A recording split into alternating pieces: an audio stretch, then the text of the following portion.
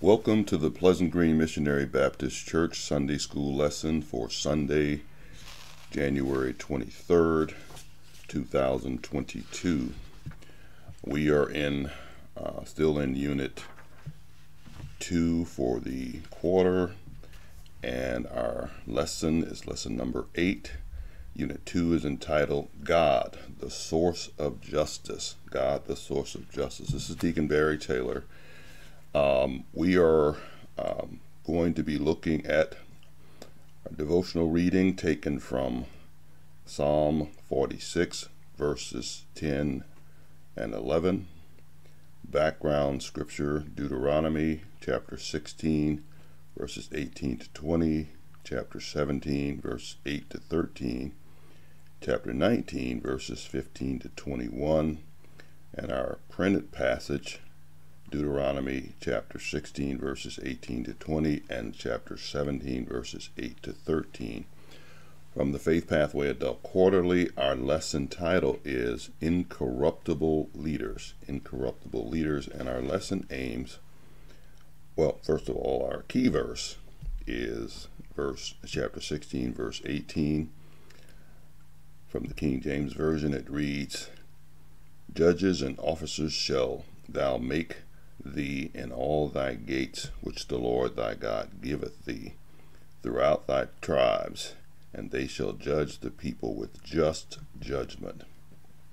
Our lesson aims are, number 1, discover why God established the roles of judges, officials, and priests, and what those roles entailed. Number 2, value persons who make decisions based on God's justice. And then number 3, practice justice in your roles as leaders. After the introduction, our lesson has 2 divisions. The first is entitled Secure Just Leaders, and that's covered between Deuteronomy 16 verses 18 to 20. And the second is Honor Just Decisions, and that's covered between Deuteronomy 17 verses 8. So let's go before the throne. Father, we do thank and praise you for yet another opportunity to study your precious word.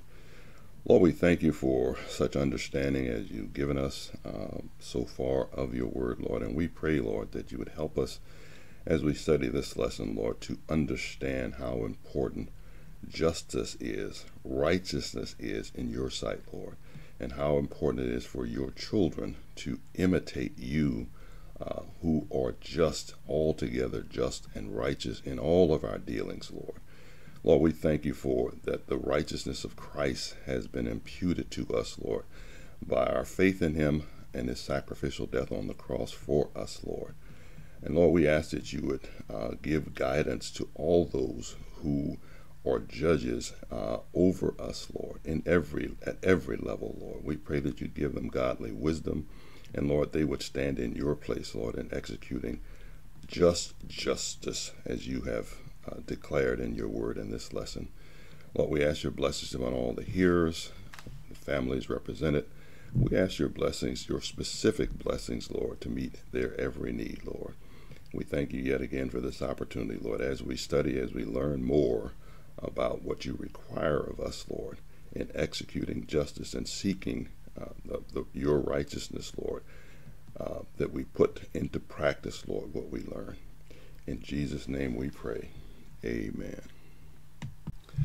Just a few words of in the way of background on the lesson. Our lesson is taken from Deuteronomy, which most of you know, I'm sure, is the 5th book of the Bible, or the Pentateuch, and it means second law. Well, actually, it's a second giving of the law. As you Bible students know, God gave the law to the generation that was brought out of bondage in Egypt in Exodus and Leviticus. That generation lacked the faith to go into the land of Canaan, which the Lord was giving them. We read about that in Numbers, and because of that lack of faith, God turned them back into the desert, back into the wilderness, where he said they would wander for 40 years or another 38 plus years at this point, and their carcasses, all those who were older than 20, their carcasses would fall in the desert. And so this generation is 2021 and older, and younger rather, at that point, that were at that point, are now poised to go into the land of Canaan to possess it. And as Moses declared back in Numbers, when he told and gave God's judgment on that older generation, he would take their children into the land, the ones that they feared for, or that's what they used as a reason for not wanting to go into the land. And so he is declaring to them what he had declared to their parents, the law of the Lord. We read about that in Deuteronomy chapter 1. Read the first 5 verses. In fact, let me just read a couple of those verses. So beginning at Deuteronomy chapter 1, verse 1, it says, "These are the words which Moses spoke to all Israel on this side of Jordan in the wilderness, in the plain opposite Shur, between Paran, Tophel, Laban, Hazeroth, and Dissahab." And he said, let me skip down here to verse 3, and it says, "Now it came to pass in the 40th year, in the 11th month, on the first day of the month, that Moses spoke to the children of Israel according to all that the Lord had given him as commandments to them." Now, and this happens after, it goes on to say it happened after he had killed Sihon, the king of the Amorites, and so forth. So he is declaring unto them all that the law had, or the Lord rather, had declared to him. And he's going to do that with some specificity. As if you read Deuteronomy, you know that. So what is our lesson about? Let me try to give a brief overarching summary.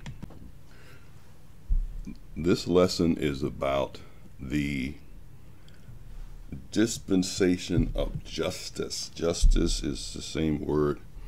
It can be translated from the Hebrew and Greek as righteousness, or simply doing what is right. It means simply doing what is right. The Lord declares throughout the Old and New Testament that he is righteous, and that is one of the communicable attributes that he wants to see in his children. We see that in Ezra 9:15, 2 Chronicles 12:6, Psalms 1:5, Nehemiah 9:8, and so many other places where the Lord is declared righteous, and he wants us to be righteous. Now, we are talking, and in this sense, we're talking about our personal righteousness, our personal justness, or doing what is right before the Lord.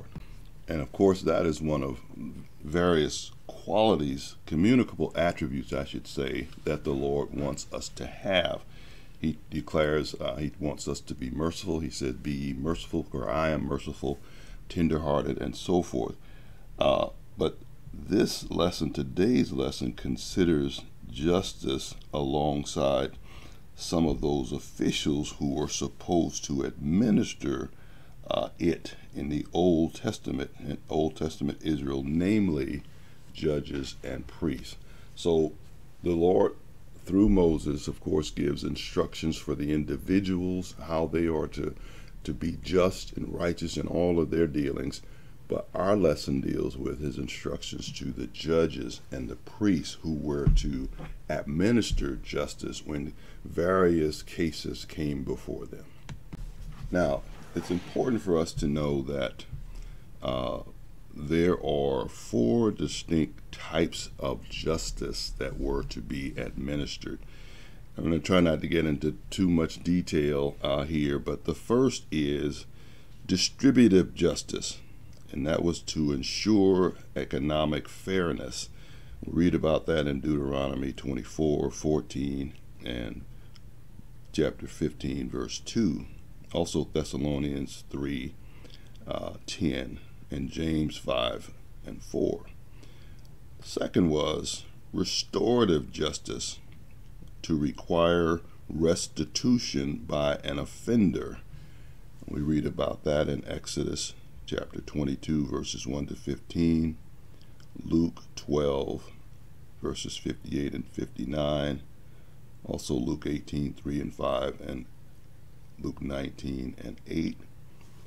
The third was retributive justice, to punish offenders because they deserved it. That yes, there is punishment.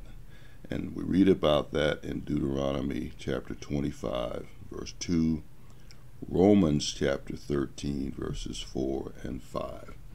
Punishment was to be meted out when punishment was due, and often it was to serve as an example for others not to do the same thing. And then the fourth type was procedural justice, for ensuring fairness in application of rules by due process. And we see that in Exodus chapter 23, verse 3. And also James 2, verses 1 to 9. And this is a starting point for us to understand the types of justice that were to be administered as various cases were to come before. First, the local judges and officials that were to be seated at the gate, or where the public official business and trials, if you will, took place. But then he also gives prescription for how harder cases were to be handled. And we'll talk more about those when we get in, as we get into the lesson. I want to back up and say this portion of Deuteronomy, Moses spoke to various leadership positions and how they were to function. Judges, how they were to function, is covered between Deuteronomy chapter 16 to 18, verses 18 to 17, verse 13.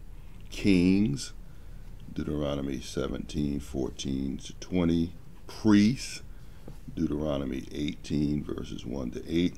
And prophets, Deuteronomy 18, verses 14 to 22. So the prescriptions for how the judges were to implement justice is in a larger context of where Moses, or the Lord through Moses, is giving instruction for all those who were to govern the people of Israel, God's people Israel.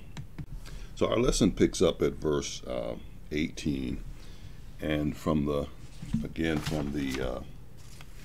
pathway of the adult quarterly, the first division is secure just leaders. And from the standard, the first division is entitled General Goals. So first lesson, I'm going to read mostly from the King James Version. Judges and officers shalt thou make in thy gate, in all thy gates, which the Lord thy God giveth thee, throughout thy tribes, and they shall judge the people with just judgment. Okay, so when he says make, when he says judges and officials shall make, typically the priests might make these, or the kings might make these, or appoint the judges and officers. And they were to, in the case of local situations, local cities or towns, which didn't have a presiding king, of course these were to be the priests or whoever had the authority in that area of governance over that area, civil governance. And of course there was a religious leader as well, and actually in those days there was very little distinction between the sacred and the secular, as we might discuss a little more when we get further into the lesson. So the judges were to be set up in the gates. And again, I said that was the city square, if you will. It was the public square. It was the place where people were to come for judgments of various types, or when they brought a cause, or when they had a dispute with someone over anything.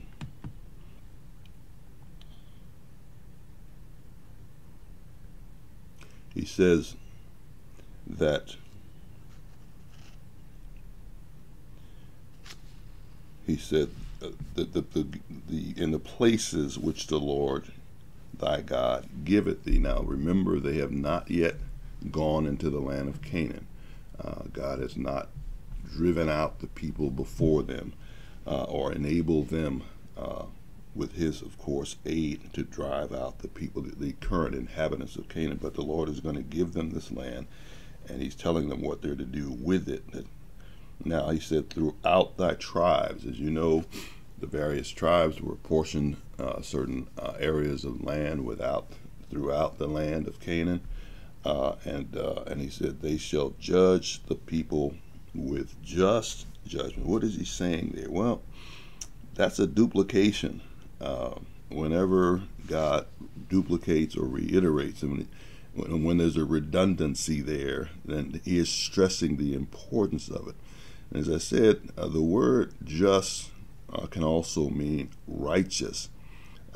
It's the idea of pursuing a right relationship with God, as well as a right and fair relationships with other people, with humans. And we read about that in Deuteronomy 24, verses 12 to 13, Leviticus 19 and 15, and 36. And there's several other places where we read about the type of right relationship God wants us to have with himself, and certainly with other people, with our neighbors. And again, what does righteousness mean? It means simply doing what is right, doing what is right before God. Not necessarily, certainly men who understand God and his will, it's doing right before them. But as we know, in our current culture, we're in an age where people are calling good evil and evil good, from Isaiah chapter 5, verse 20. But what is right nowadays in the eyes of man does not comport necessarily with what God considers right and just. Now, just before we move on to verse 19, he says, judges and officers make thee. Well, the officers were thought to be people that assisted the judges in providing leadership and just decisions that were being made for the people. Okay, now verse 19a reads, thou shalt not wrest judgment. Okay, now I'm sure we pretty much all know what that means, and certainly if you're reading your NIV, you know that word wrest means pervert justice or twist it. It means to skew or twist, pervert, or distort. In this case, it affects one's ability to make right and just judgment, or decisions that are just in the various cases that came before them. Later in Deuteronomy, in chapter 27, verse 19, the individuals who pervert justice were told to be cursed, and this happened unfortunately too often in cases concerning the needy individuals in the land, especially the stranger and fatherless and widows. We read about that in Deuteronomy 24 as well. And I want to just stick a pin in this for a minute, because much is said about the need for social justice today. And I think we need to be careful about that. I've seen that in the last few lessons in the quarterly. Obviously, we want God's justice to be done at every level of our governance. And that means, I think, a fair and equal system of justice. fair playing field, equality in employment opportunities, educational opportunities, regardless of our race, creed, ethnicity, and so forth, does not necessarily mean government handouts or reverse discrimination. I think we come really close to what we have known to be for decades as socialism when we put too much emphasis on what we are calling now social justice. In fact, if you Google social justice, you will invariably read something defining it as redistribution of wealth. That's basically what it is defined as now, and I'm not suggesting that we want to be pursuing that or forcing people to accept people on the basis of their skin. I mean, now, as we know, we just celebrated Martin Luther King's birthday, and Martin Luther King was an advocate for equality, for rights, for civil rights, for the same rights that every other citizen in this nation has. He wasn't an advocate of special treatment or reverse discrimination. So I think I could say a lot more about that. I don't want to get too far into that, but I think we need to be careful when we use the word social justice, because it is defined as a redistribution of wealth. I don't want anything that I haven't earned. I want a right to fair employment, to fair opportunities, every place, economic opportunities, but I don't necessarily expect free health care to be part of what is social justice. It is not. Enough said about that. Part B of verse 19, thou shalt not respect persons. And of course, we know what that means. You should not respect the rich or the poor, the black or the white, and those who are culturally different from us. He says the individuals should have, their social standing should have no impact on the justice that they're rendered. You know, we don't want to tip the scales because someone is black. I would hate to have standards lowered for how to pass the commercial pilot's test, or how to pass the professional engineering exam. I happen to be registered as a professional engineer, and of course I'm licensed to do all kinds of structural designs or construction designs, and I would hate to have someone who did not pass a standard test because of his ethnicity or his race or the standards to be lowered so that that person could meet those standards. I think our educational opportunities should be fair and equal and available to all. Public education, that is, and private as well, for that matter. So we can read about this no respecter of persons several places, going back to Deuteronomy 10:17, Acts 10:34, Romans 2:11. Now, the justice was to be impartial. Verse 19c reads, neither take a gift, for a gift doth blind the eyes of the wise and pervert the words of the righteous. We just finished that from the NIV, and it says, do not accept a bribe, for a bribe blinds the eyes of the wise and twists the words of the innocent. Now, the gift, of course, is a bribe, and it's intended to persuade or to sway, if you will, the judge in one direction or the other, and it actually works against the innocent, because the person that is doing the bribing is no doubt not innocent. They're certainly not innocent by virtue of the fact that they're bribing, and it twists or it perverts judgment. It perverts justice, is the bottom line here, and that is spoken of throughout the Bible. Proverbs 17:23 and 1 Samuel, and they're called, those who pervert justice are called wicked. they pervert the ways of justice, or judgment rather. Samuel, 1 Samuel 8:1. And by the way, we know that Samuel's sons had a problem with this, Hophni and Phinehas. We know that they appointed Israel's leaders that were bribable. They would pervert justice, and it says the sons were more interested in receiving personal gain from the positions they were in than the process of exacting justice among the people. We read about that in 1 Samuel chapter 8 and 3.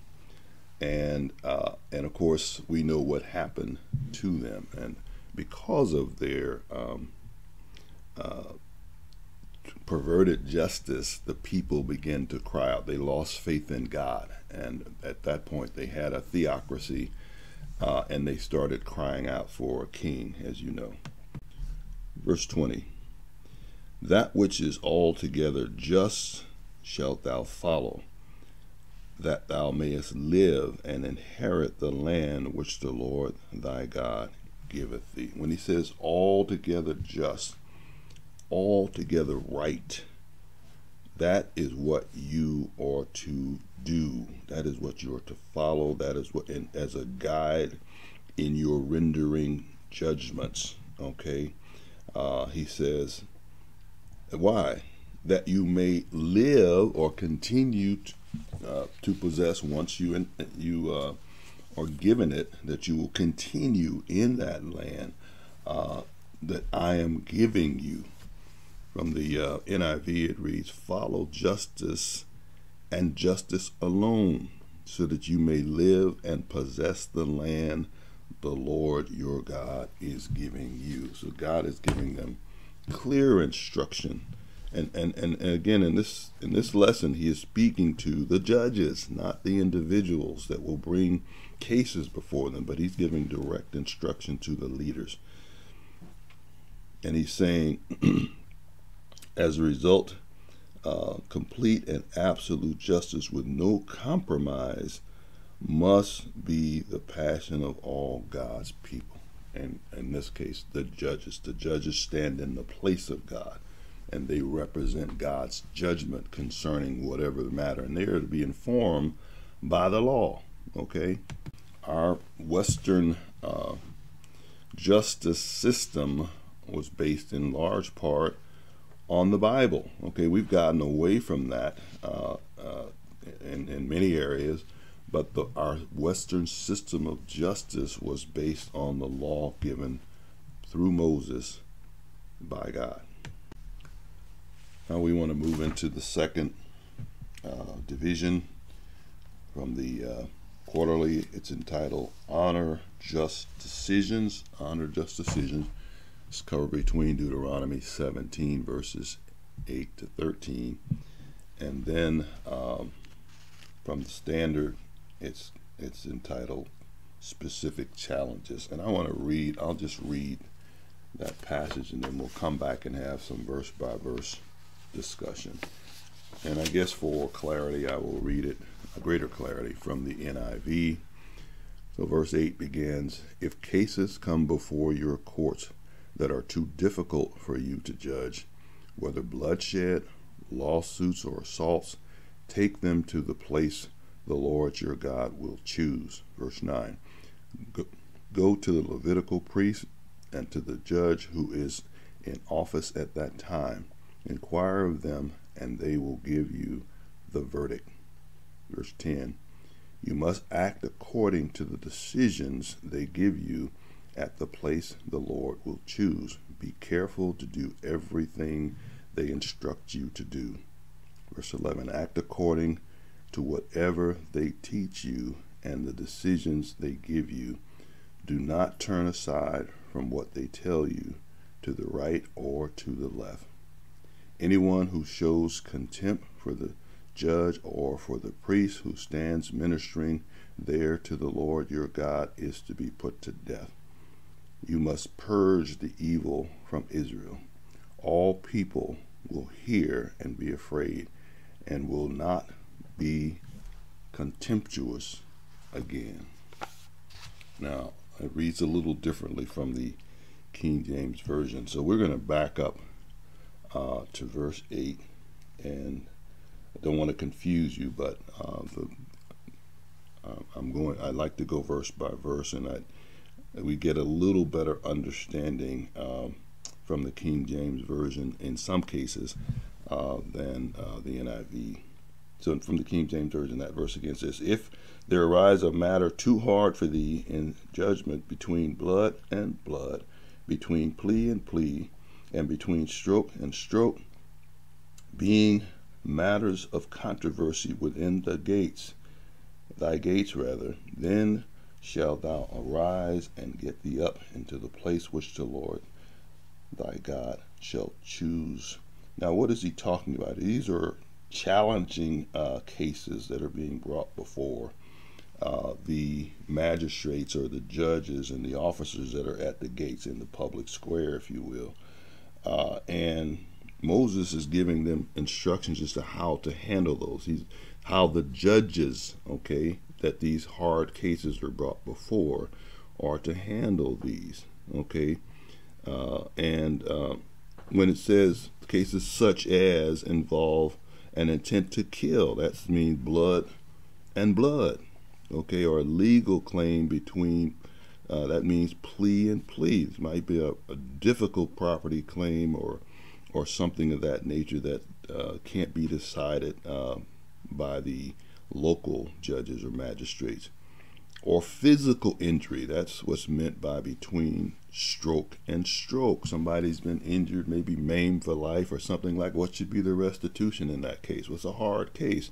So that's to be taken to where? The place that the Lord will choose. Ultimately, we know that was Jerusalem. He placed his name at Jerusalem. He allowed Solomon to build a temple there, and that was the place where he summoned all the males over 21 to come 3 times a year for various feasts and rededications, and that's where the sacrifices were made for the people.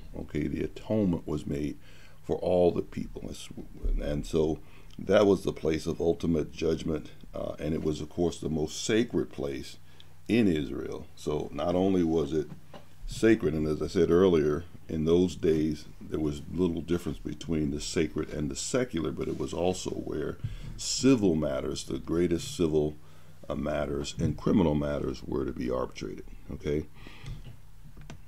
So verse 9 reads, "And thou shalt come unto the priests and Levites and unto the judge that shall be in those days, and inquire, and they shall show thee the sentence of judgment." So we know that the priests were Levites. He's talking about the Levitical priests, and they were to provide final rulings in such matters. We could read about that in chapter 19, verse 17 as well, Deuteronomy 19:17. And it doesn't identify the exact judge, but the judge that would be in authority in those days. And that person was likely appointed by the priest, the high priest, or another priest, and was again I hate to say a civil magistrate, because the priests were also involved in the judgment. So it wasn't just left to a civil judge, if you will. The priests were involved, and the Levites, as we read in this verse. So in other words, the same people, priests, who officiated the times of worship, teaching the stipulations of the law of Moses, and guiding the people in proper actions of life, even as relates to health within the community. These people were also to render judgments in all kinds of legal matters.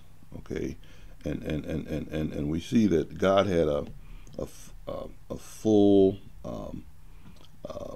non-relationship with his people, because you might say, well, from from our perspective, what does religion have to do with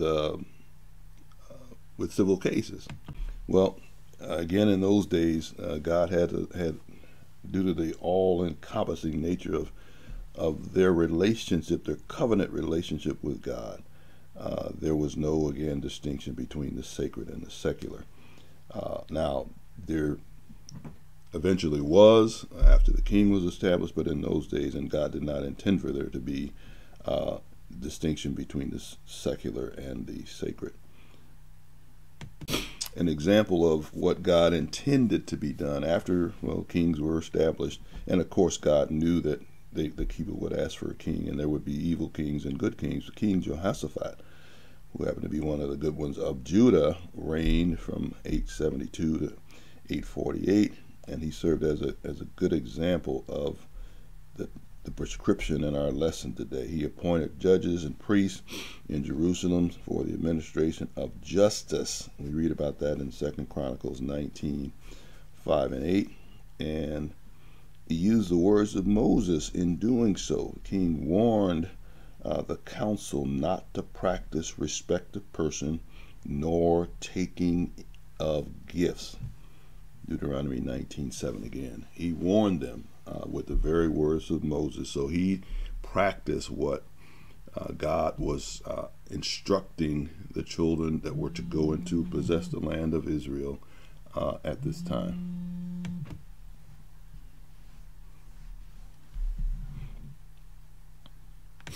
Now, what that verse also says is that they were to inquire or bring their case before the judge that was in those days, the priest, the Levites, and the judge, and they would show them the sentence. In other words, they would rule on the case. They would make a decision concerning the matter after they had made careful inquiry. Okay, they were to look into the matter carefully, and they were to make a judgment. I happen to like forensic files. It's probably not surprising that I also like the old episodes of Perry Mason.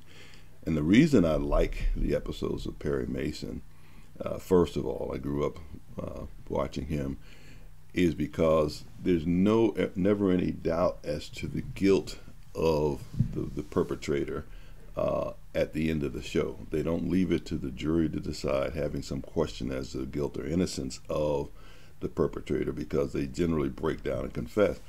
Perry has built such a solid case through his careful inquiry and investigation with Paul Drake, as you know, that it's undeniable that the verdict, or the truth rather, comes out and is undeniable. So usually the perpetrator confesses on the witness stand. Fast forward to Forensic Files. I don't know how many of you are familiar with that, but my wife and I like to watch that. And the reason I like that is because they build a solid case based on the forensic science that's irrefutable. There's no question about the guilt or innocence of a person once they build this solid case based on evidential facts. So what does that have to do with our case here? Well, the judges were, again, not to have their judgment informed, I assume, simply by the facts, but God's standards, what God had already given them in the law, and of course we hope that they had spiritual insight and guidance as well. But once they rendered a judgment, as we'll see in a minute, that judgment was to be followed, and it was to be final. So verse 10 reads, "And thou shalt do according to the sentence which they of that place which the Lord shall choose," again, Jerusalem ultimately shall choose, shall show thee the sentence or the verdict that they would be shown, and thou shalt observe to do according to all that they inform thee. In other words, if, let's say, someone maimed somebody, just injured somebody for life, they could not work the fields ever again. Well, maybe the sentence or the judgment of this high court, let's call it, was that the person that caused the injury, and it wasn't accidental, it was malicious, should support that person for the rest of his life. That person and his family, if it happened to be the male. Then the person who received the judgment was to follow that judgment. We'll see in a minute, exactly according to, it said, all that they inform thee. Okay, everything that they tell you to do it, and the decision is final. That's implied here. Okay, and then verse 11 reads, according to the sentence of the law, or the decision, the verdict that was made, which they shall teach thee or inform you of, and according to the judgment which they shall tell thee, thou shalt do. Thou shalt not decline from the sentence which they shall show thee, to the right hand or the left. In other words, you're to go strictly in accordance with what the verdict, what the judgment is, what the judgment that comes from this high court, if you will, is. And we could back up to Deuteronomy 5:32 and see where Moses also instructs the people in to follow God's law, the laws that he's about to give them, that he's giving them rather in this case, not to turn aside from the right hand or the left hand. See that in Deuteronomy 5:32, verse 5:32. And then also we see something similar to that in Matthew chapter 7, verses 13 to 14. There we read about the broad way and the broad gate that leads to destruction, and many there be that find it. But straight is the way, and narrow is the gate that leads to life eternal, and few there be that find it. So the Lord Jesus is understanding that we are to follow the straight path, just as Moses is commanding or prescribing the people that are receiving the judgment of the high court to do. Verse 12. And the man that will do presumptuously, man or woman, that's generic really, and will not hearken unto the priest that standeth to minister there before the Lord, in the place of God. He's representing God, in this case, thy God. Or unto the judge, even that man shall die, and thou shalt put away evil from Israel. Now, you might think this is pretty harsh here. It said the man that is presumptuous. And what does that mean? I mean, it means that he's acting out of pride or haughtiness of heart, and if his pride is hurt or whatever, if he does not do what they instruct him to do as the verdict, or based on the verdict, I should say, then he is to die. He is to be executed. You might again think that is harsh, very harsh judgment, but such defiance brought harm to the community of Israel. I mean, God uses examples throughout the Old Testament and in some cases in the New Testament as well, as to of people so that others won't follow the same path. You can imagine if someone was given a sentence or a judgment and they didn't follow it, and nothing was done as a result, or there was no harsh punishment by the court, then others would be inclined to disregard the judgments of the court. We can see that. I mean, you can see that easily. It happens very frequently in our culture. I'm sure that back in the days of when the guillotine was used in France, and hangings were used in various places, countries, including the U.S., and they were public affairs, those public executions had a tendency to dissuade people from doing whatever the person that was executed did. And again, we might think this is hard, but God's judgment is perfect. We might think that Ananias and Sapphira in Acts didn't commit something that others did probably then and are still doing today, and that's lying to the Holy Spirit.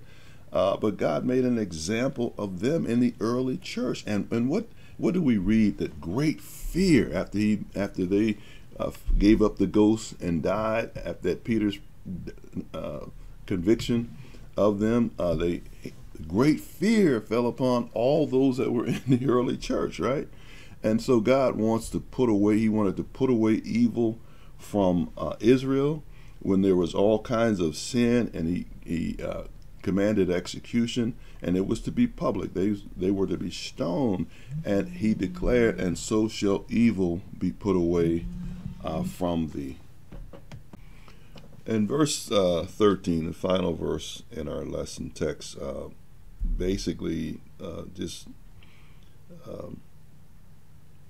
repeats what I just mentioned here. The reason that God has stated that there would be such harsh punishment, regardless. It doesn't say, hey, if the person has committed a capital offense, whatever they've done, if they don't follow the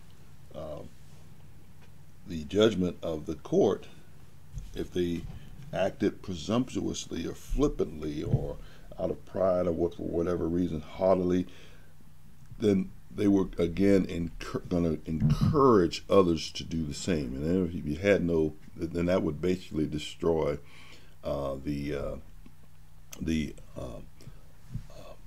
authority, if you will, of the judges and the priests.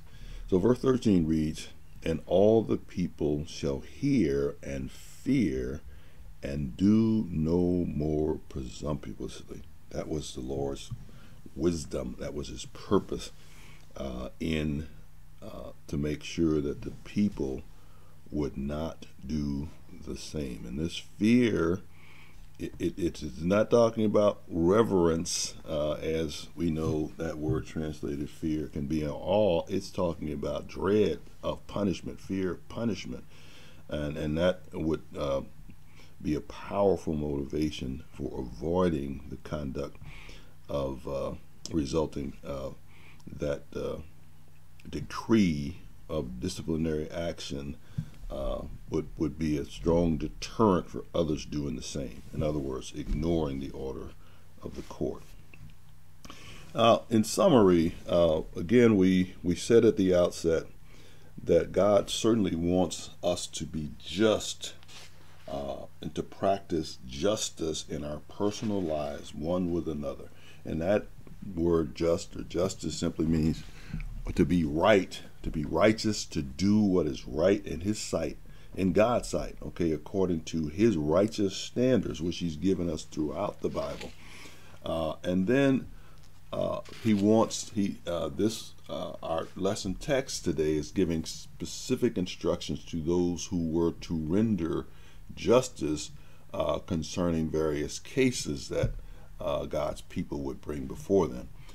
God has the same standard today for those who render justice in our courts at every level, the local court, all the way up to the Supreme Court, from the local city court to the Supreme Court, the state Supreme Courts and all.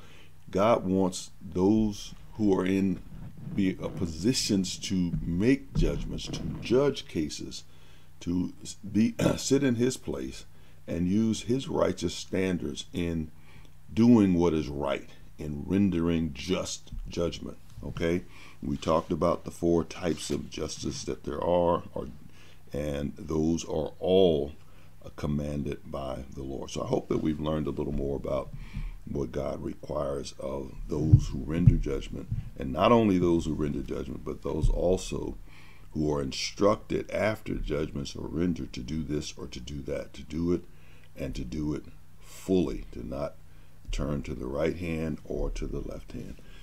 So we thank you all for participating in this lesson, and we pray that God would continue to bless each and every one of you and all the households represented by you till such time as we meet again. In Jesus' name, we say amen.